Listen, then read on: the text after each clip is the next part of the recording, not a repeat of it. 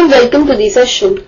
In this session we discuss the following question which says, evaluate the limit x tends to 0, 6 to the power x minus 3 to the power x minus 2 to the power x plus 1, this whole upon x square.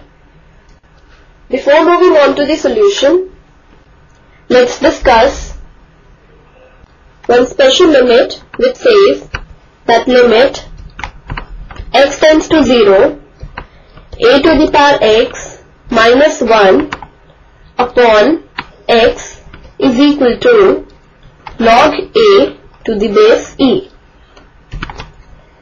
This is the key idea that we would use in this question. Let's proceed with the solution now. We are supposed to find the limit x tends to 0, 6 to the power x minus 3 to the power x minus 2 to the power x plus 1 and this whole upon x square. Now we can write 6 to the power x as 3 into 2 this whole to the power x minus 3 to the power x minus 2 to the power x plus 1 and this whole upon x square. That is, we have limit x tends to 0, 3 to the power x into 2 to the power x minus 3 to the power x minus 2 to the power x plus 1 and this whole upon x square. Then we have limit x tends to 0. Now when we take 3 to the power x common from these two terms, so we have 3 to the power x into 2 to the power x minus 1 the whole, then minus 2 to the power x minus 1 the whole and this whole upon x square.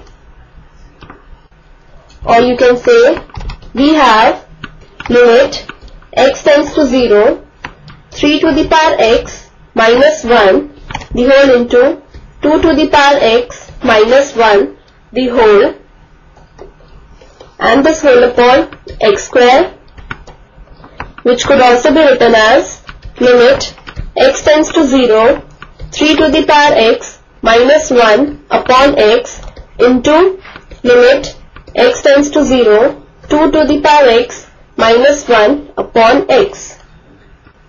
So from the key idea, we know that limit x tends to 0, a to the power x minus 1 upon x is equal to log a to the base e.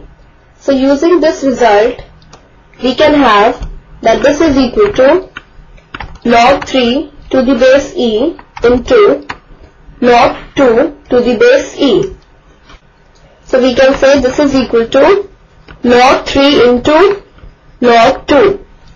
That is the required limit, which is limit x tends to 0, 6 to the power x minus 3 to the power x minus 2 to the power x plus 1, this whole upon x square is equal to log 3 into log 2.